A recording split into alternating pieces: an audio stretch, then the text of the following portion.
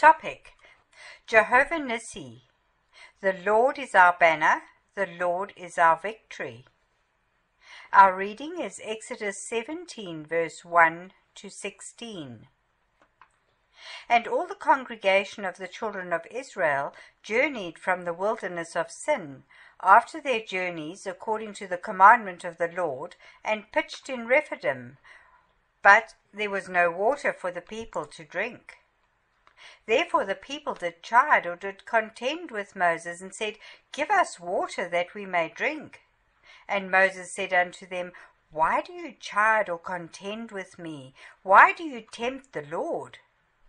And the people thirsted there for water, and the people murmured against Moses, and said, Why is it you have brought us up out of Egypt to kill us and our children and our cattle with thirst? And Moses cried unto the Lord, saying, What shall I do with this people? They are almost ready to stone me.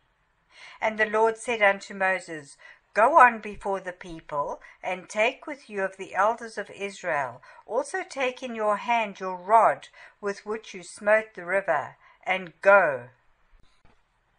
Behold, I will stand before you there upon the rock in Horeb, and you shall smite the rock, and there shall come water out of it, that the people may drink. And Moses did so in the sight of the elders of Israel. And he called the name of the place Massah and Meribah, because of the chiding or contention of the children of Israel, and because they tempted the Lord, saying, Is the Lord among us or not? Then came Amalek, and fought with Israel in Rephidim. And Moses said unto Joshua, Choose us some men, and go out, fight with Amalek. Tomorrow I will stand on top of the hill with the rod of God in my hand. So Joshua did as Moses had said to him, and fought with Amalek. And Moses, Aaron, and Hur went up to the top of the hill. And it came to pass, when Moses held up his hand, that Israel prevailed. And when he let down his hand, Amalek prevailed. But Moses' hands were heavy. And they took a stone and put it under him, and he sat thereon. And Aaron and Hur supported up his hands, the one on the one side and the other on the other side, and his hands were steady until the going down of the sun. And Joshua discomfited or defeated Amalek and his people with the edge of the sword. Then the Lord said unto Moses, Write this for a memorial in a book, and rehearse it in the ears of Joshua. For I will utterly put out, or blot out the remembrance of Amalek from under heaven. And Moses built an altar, and called the name of it Jehovah Nissi. For he said, Because the Lord has sworn, the Lord will have war with Amalek from generation to generation. Chapter 1. The Rephidim of our Christian pilgrimage.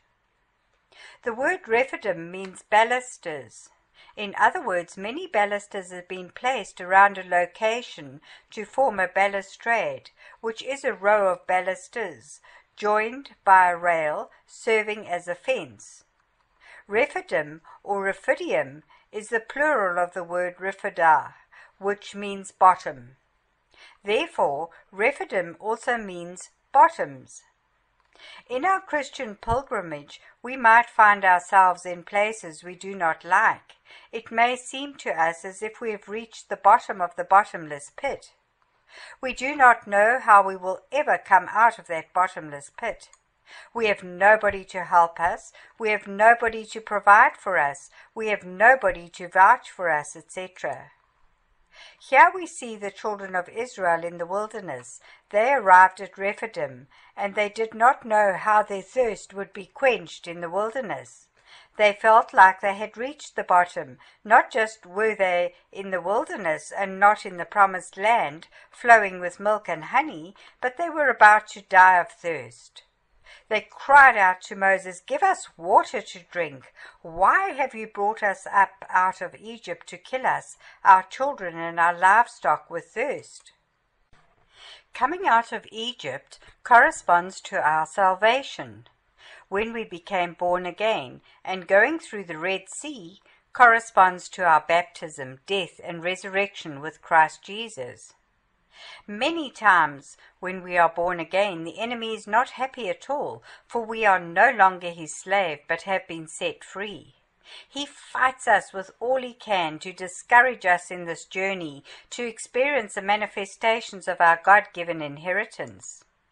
Sometimes believers might even think that it was better when they were in the world, just like the Israelites told Moses, "At least we had food and water in Egypt."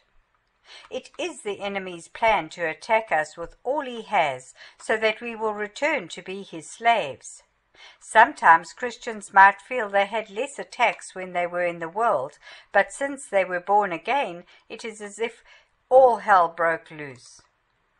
The children of Israel also experienced the same thing when they came out of Egypt. Pharaoh and all his army pursued them to kill them.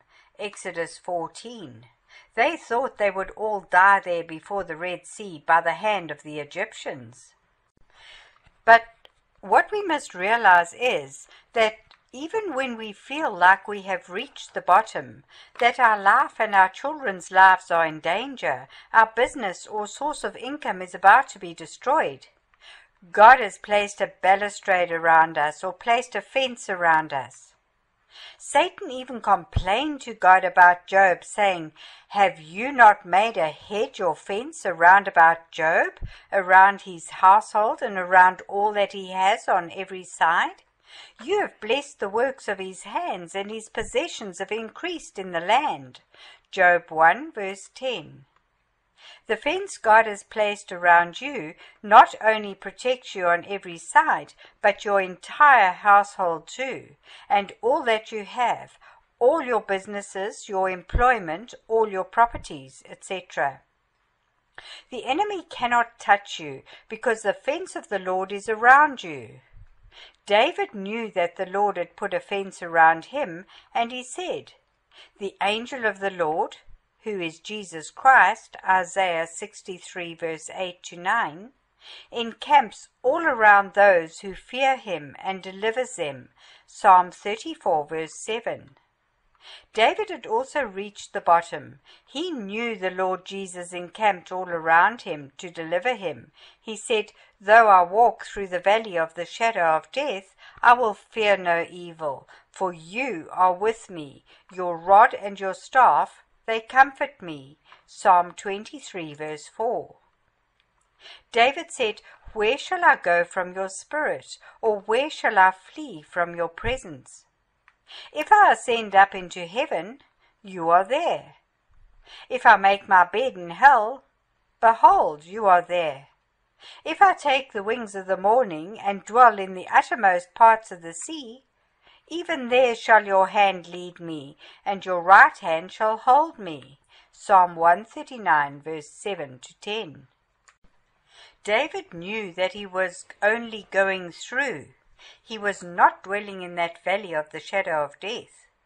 You and I might be going through some things, but we know that God is with us, and Jesus encamps around us to deliver us. His presence is, or his faces are with us, even when we make our bed in hell. Many are the afflictions of the righteous, but the Lord delivers him out of them all. Psalm 34 verse 19. The prophet Zechariah said, "For I, says the Lord, will be a wall of fire all around her, Jerusalem, and I will be the glory in her midst." Zechariah 2 verse 5. The enemy is kept outside the fence God has placed all around us. The Lord Jesus, your Redeemer, will arise and deliver you. Job said, "I know my Redeemer Jesus lives, and he shall stand at last on the earth." Job 19 verse 25. He will fight my battles. He will get me out of that valley of the shadow of death. He will provide for me in Rephidim. My children and I will not perish in Rephidim, nor will our source of income, livestock. Chapter 2. Jehovah Nissi, the Lord is our banner. Many times when people say Jehovah Nissi, they only think about the God of war who gives them victories. Yes, the Lord is the man of war. Jehovah or Yahweh is his name. Exodus 15 verse 3. But the first meaning of Jehovah Nissi is the Lord our banner. But what banner? Is it the banner of one of the armies of Israel, lion, ox, man, or eagle? This is what God says. His banner over us is love. Songs 2 verse 4. As long as we do not know it, we will not serve the Lord willingly. Not the love that we have for him, but the unconditional or agape love he has for us. We love him because he first loved us. 1 John 4 verse 19. Though the Lord has made us soldiers of Christ, he wants us to know that it is not because we can fight for his kingdom that he saved us, or because we can serve in his kingdom that he saved us. No, it is because he loves us. All these things we will do, but they do not commend us to God. He said, I will heal their backsliding. I will love them freely, for my anger is turned away from him. Hosea 14 verse 4. The thief on the cross with Jesus said, Lord, remember me when you come into your kingdom. Jesus said to him, Verily I say to you, today you shall be with me in paradise. Luke 23 verse 42 to 43. The banner Jesus placed over him was love. The thief had never served Jesus on earth, had never fought any battle with the Lord to advance the kingdom of God. God so loved the world that he gave his only begotten Son to die for us, so that we will be victors in life, no longer victims. When the Hebrews were in captivity in Egypt, they could not defeat Pharaoh. They could not fight for their own freedom. But God, who is love, and placed the banner of love over them, said to Moses, I have surely seen the affliction of my people who are in Egypt, and have heard their cry by reason of their taskmasters, for I know their sorrows, and I am come down to deliver them out of the hand of the Egyptians, and to bring them out of that land unto a good land, and a large, unto a land flowing with milk and honey. Exodus 3 verse 7 to 8. God is our Father. Which father on earth, seeing his son or daughter being afflicted, crying night and day, will not come to them and deliver them or comfort them? God said to Moses, You shall say unto Pharaoh, Thus says the Lord, Israel is my son, even my firstborn. And I say unto you, Let my son go, that he may serve me. But if you refuse to let him go, behold, I will slay your son, even your firstborn. Exodus 4 verse 22 to 23. Israel could not fight for himself. God was the one who plagued Egypt with the 10 plagues, and then delivered Israel from the bondage of Pharaoh. It is the same thing for our salvation. As we explain in length in the Perfect Redemption Plan Part 1, how God, through the death and resurrection of Jesus Christ, defeated Satan, who was trying to hold us in bondage all those years, and kept our inheritance. It was the blood of the Lamb that the Israelites put on their doorposts and lintels that caused the angel of death to pass over them. In other words, it was the death and the resurrection of the Lamb of God, Jesus, that delivered them from their captors. God gave them the victory over their arch-enemy Pharaoh because he loved them. Israel is his son. Now, Pharaoh in Arabic means crocodile.